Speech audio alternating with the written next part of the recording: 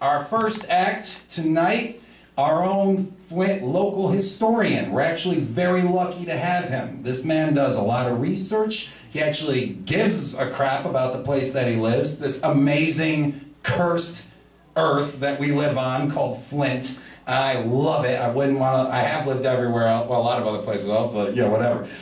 Gary Flinn, our local gem and historian treasure. Take the mic.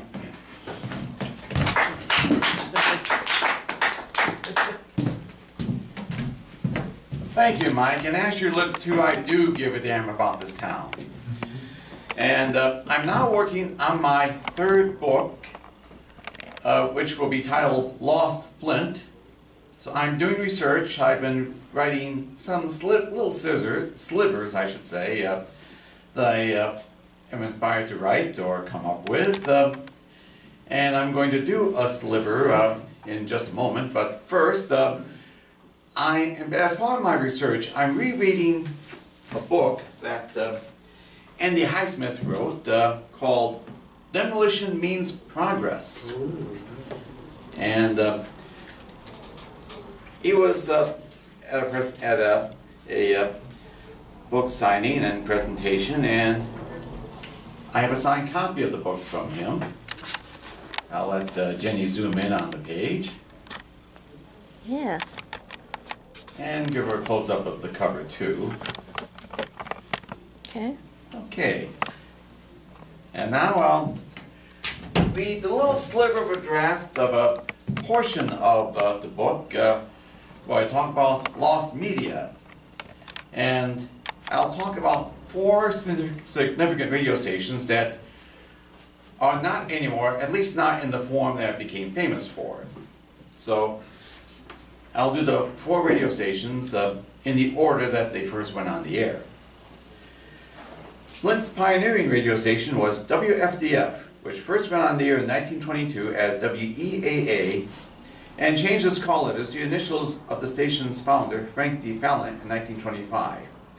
I gave the full story of this pioneering radio station in my first book, Remembering Flint, Michigan.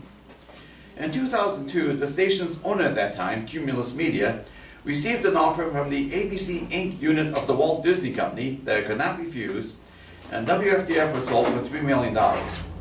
It became the Southeast Michigan outlet for Radio Disney and increased the station's range by buying another station near Toledo, Ohio, and taking it off the air in order to expand its signal and move the station to the Detroit area, where the city license moved to the Detroit suburb of Farmington Hills. But then in 2014, Radio Disney changed its focus to streaming audio via the internet and sold most of the stations, including WFDF. Currently owned by Adele Broadcasting and based in the Detroit suburb of Southfield, the station can still be received in Flint and has an urban talk format, calling itself the 910 AM Superstation. The second radio station to go on the air in Flint became the station that brought rock and roll music to Flint. WTAC, the Big 600, first went on the air in 1946, co-founded by George W. Trendle, creator of the Lone Ranger, and H. Allen Campbell. The original callers were WTCB, standing for Trendle Campbell Broadcasting. The company briefly operated a TV station in 1953-54, which failed, WTAC TV on Channel 16. In 1956, the station brought rock and roll to Flint with a top 40 format that served the station for decades until the rise of FM radio. That led to the station's decline by the end of the 1970s. It changed its format to country music in 1980, but that was not successful. The station's last hurrah came when it was sold and evolved into a talk and oldie station saying, "WTAC is back." One of the talk shows developed a following, hosted by Estelle Kaufman, wife of co-owner Dr. Benjamin Kaufman, and mother-in-law of co-owner, former radio newscaster, attorney, and future Genesee County prosecutor David Layton. Called Estelle and Friends, it was very funny, interesting, and a bit offbeat. She played songs from the 1940s and 50s between guests, but competition for a standalone AM station is tough with FM stations receiving higher ratings. In 1989, the station was sold and adopted a Christian format, eventually changing its callers to WSNL. The real estate the station's 4-tower array was located in Grand Blanc Township on Center Road south of Hill Road became very valuable. So in 2003, the land was sold and 3 of the 4 towers were taken down. The station operated at reduced power with the remaining tower, while a new 4-tower array was built in Gaines Township next to the old Berlin and ferrotoxic waste site.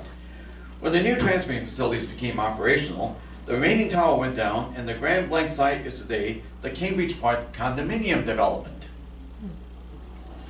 The Flint Board of Education put FM radio station WFBE on the air on October 5th, 1953. It provided in-school educational programs for students in the Flint schools. One of the programs WFBE produced won the Governor George Foster Peabody Award in 1970. The following year, WFBE began to receive funding from the Corporation for Public Broadcasting, allowing the station to broadcast from 6 a.m. to midnight. The station, during most of its existence as a public radio station, operated from studios and offices in the lower level of Flint Central High School. Unlike most educational radio stations, WFBE operated on a commercial frequency at 95.1 megahertz. Over time, the station was able, through fundraising, to upgrade its facilities. In the late 1970s, it began broadcasting in stereo, then increased its power. It eventually increased its effective radiated power to the maximum allowed. But the Flint School's financial problems led to the Flint Board of Education selling WFBE to a commercial operator for $7 million in 1997. It became a country music station, which it still is today, calling itself Nash FM. WWCK-FM began broadcasting in 1964 as WMRP FM, the sister station of WMRP AM 1570, which is now WWCK AM. 105 FM, 105.5 FM, was originally owned by Methodist Radio Parish with a religious and middle-of-the-road music format. The two stations simulcasted until new regulations led to separate programming. The FM station then played top 40 music. But when the FM station began broadcasting in stereo, the engineer had trouble modifying the master control console, so the stereo signal was turned off when music was not played, and the stereo signal was turned down when the music resumed. The stations were sold in 1971 when the United Methodist Church withdrew its support. The new owners changed the callers of both stations. While the AM station had different callers over the years, the FM station's WWCK remained constant. It originally had top 40 music during the day and a rock music format at night. In 1975, the station was sold and the FM station switched to an album-oriented rock format full-time. The station, after a couple of years of tweaking the format, it developed into a ratings powerhouse, enjoying high ratings for several years and becoming widely noticed nationally.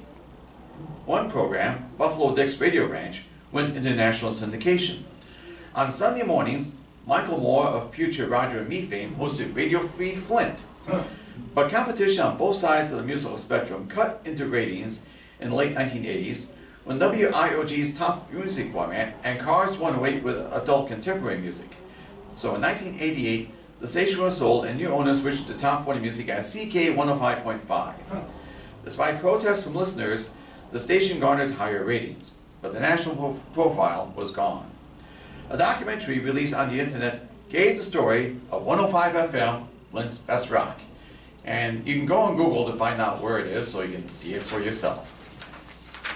I've also wrote something about Channel 28, which was Flint's PBS station until it went off the air last year permanently. And the Flint Journal, which stopped being a daily paper, wound up being 4 issues a week paper. But due to time limitations, I'll stop right here. And thank you. I thank you very much.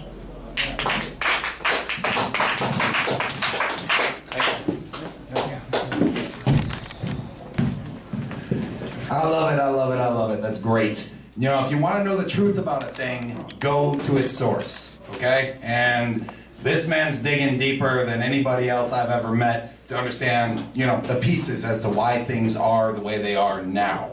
And that's important, okay?